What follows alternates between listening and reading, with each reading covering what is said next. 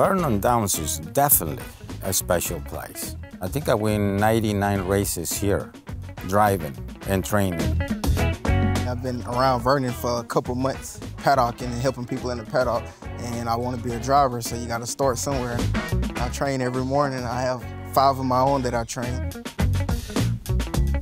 Vernon Downs is fun and special to come. The bigger track makes it a little better racing sometimes, and you have 9 horses in the final here, so that gives an extra person an opportunity. That's always nice.